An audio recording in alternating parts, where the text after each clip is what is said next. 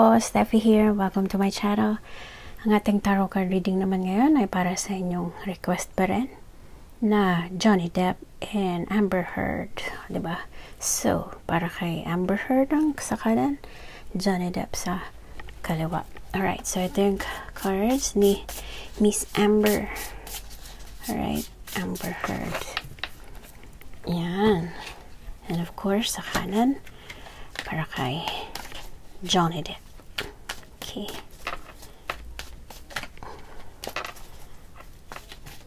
Alright, so ready? First cards nila.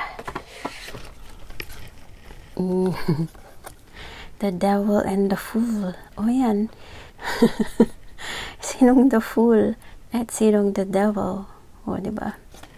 Okay, ang the Devil card ni Amber. O, yan, mapanukso. Maring nanunukso. Or maring ito, yung kanyang mga toxic na problema. Toxic na mga tao. Toxic na situations.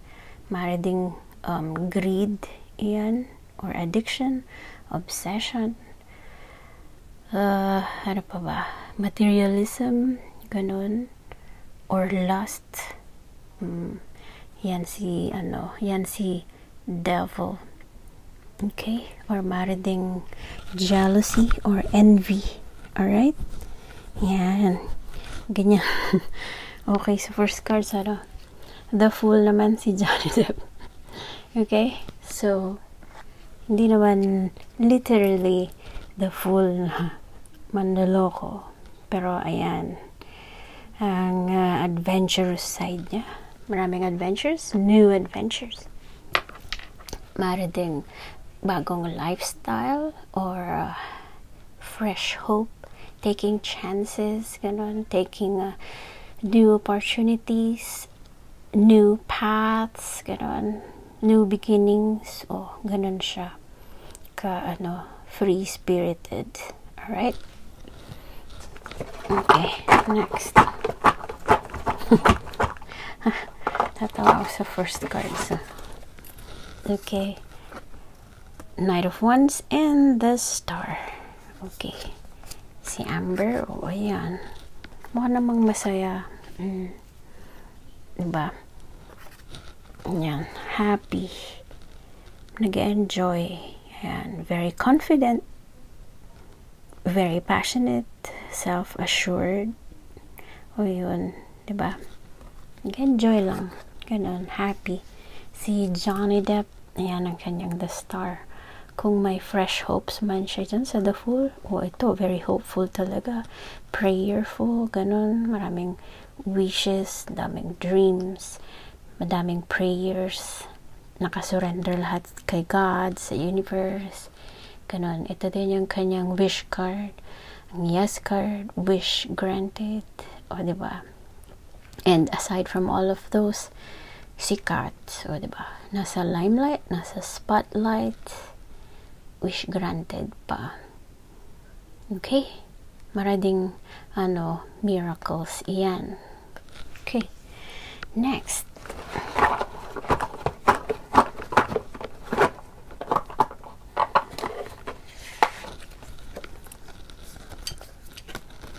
Okay. Page of Wands and Knight of Swords. Ganun pa rin si Amber. Diba? Very passionate. Ayan, parang naglalaro lang, nag-enjoy. Diba? Childish. Ganun. Very active. Or maring very creative din. Maraming naiisip na ideas. Or maring meron siyang bagong project. Okay? Si Johnny Depp, ayan, parang ma-action din. At parang mabilis. Gusto niyang puntahan siguro si Amber para may sabihin. Or maring may i-clarify siguro. Or kausapin siya. Ganon. Basta meron siyang importanteng message. Alright? Next.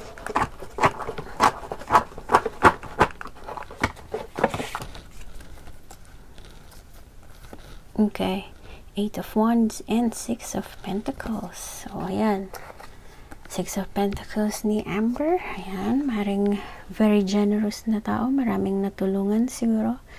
Kaya naman siya yung tinutulungan ngayon. O, diba, bumabalik sa kanya yung kanyang mga ibinigay, yung kanyang mga ginawang kabutihan. Ganon. Or merong balance sa kanyang buhay. Alright? Si Johnny Depp, ayan. Kung mabilisan man siya dito, mabilis din na dumarating sa kanya yung mga good news. Okay, maraming new projects ito. Or speedy, kagaya nitong sinundang card. Or changes. Or maring good news ito para sa kanya. Paparating ang good news para sa kanya. Okay? Next.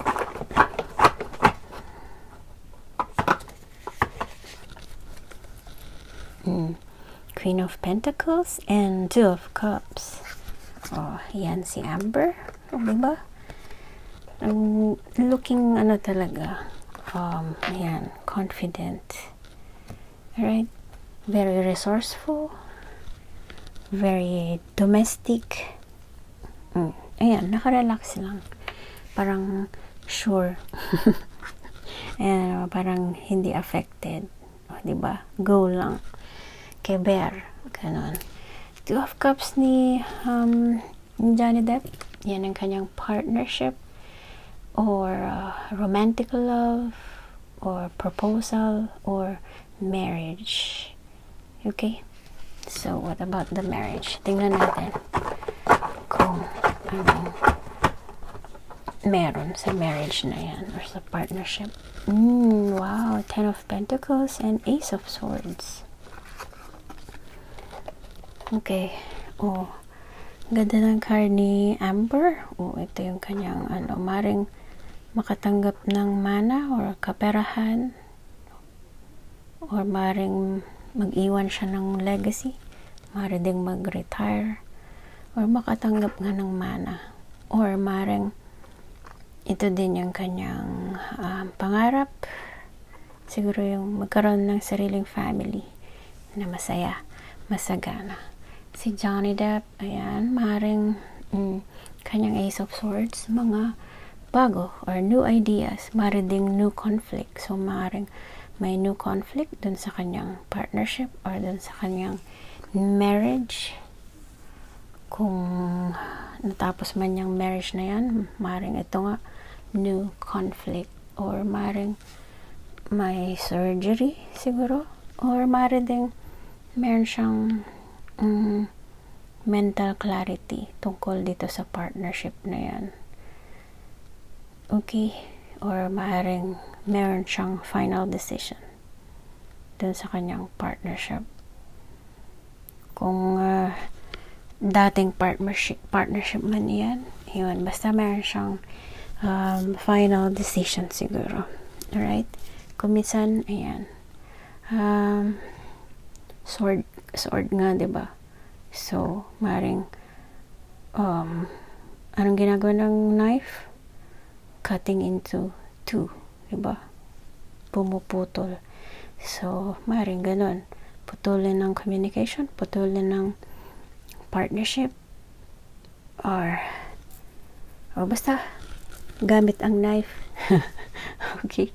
Or gamit ang mental clarity. Yan, merong final decision. Okay, next.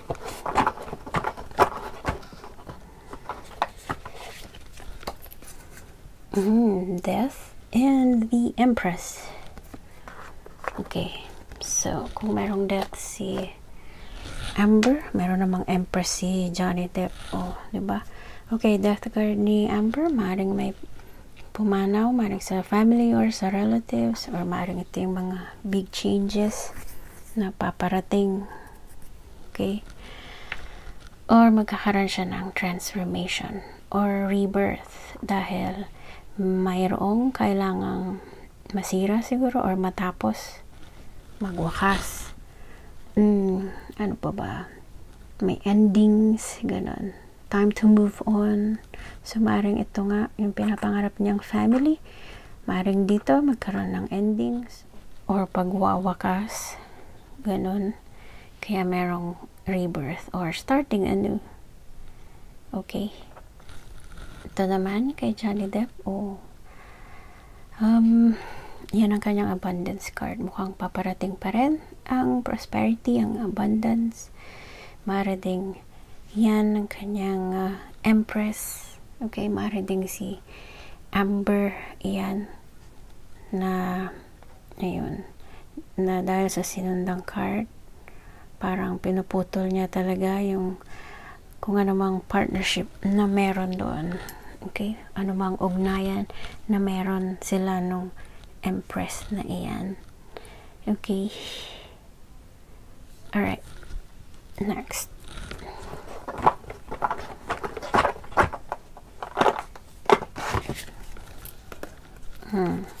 Eight of Cups and 10 of Wands. O, ayan ang ang 8 of Cups ni Amber. Ayan, papalayo.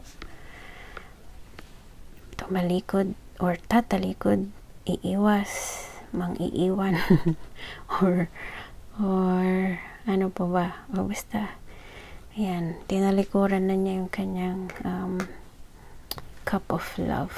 Alright, so maring yan din yung kanyang death card, ang tumalikod dun sa kanyang cup of love. Johnny Depp, ayan, pagod, exhausted, tired, stressed. Okay, maring dahil sa dami ng burdens, sa dami ng responsibility siguro, or maring ding burdensome itong si Empress. Okay, or too much na talaga siguro. Too many burdens. Okay? O at least, pareho sila na magsisimula panibagong buhay. Kagaya ng death card ni Amber. Okay? So, last cards para kay Johnny Depp and Amber Heard. Last cards. Okay. Page of Pentacles and Death. Pareho silang may death cards. Kaya ayan, pareho sila, tabla, mga big changes, merong kailangan talagang masira, maputol, magtapos, magwakas. Okay. Samantalang ang Page of Pentacles ni Amber, ayan, mga bagong pagkakakitaan, bagong income, maaari ding bagong trabaho or money news iyan, or maaring siya iyan na kagaya ng kanyang Page of Wands. So ayan, childish, batang isip, gano'n. O basta childish, pero maaari din itong money news. Okay, yun nga, that card niya Johnny Depp. Ayan, ang kanyang big changes din, ang rebirth, ang transformation, gaya ng sinundang card. Ayan, pagod man siya dyan, may mga bago naman na paparating, gaya ng kanyang first card. Ito ang pinakamalakas. Ito ang kanyang new adventures, new paths. Okay, yan, siguro si Amber kailangan mag-ingat dyan sa toxicity na yan, sa mga tukso. Right, so yun pa yung tarot card reading nila Johnny Depp and Amber Heard. I hope you enjoyed, and thank you so much for watching. Again, please don't forget to like and subscribe to my channel. Abangan nyo pa yung susunod nating tarot card reading. Shout out to my best ever family. Light and love to all. Bye for now.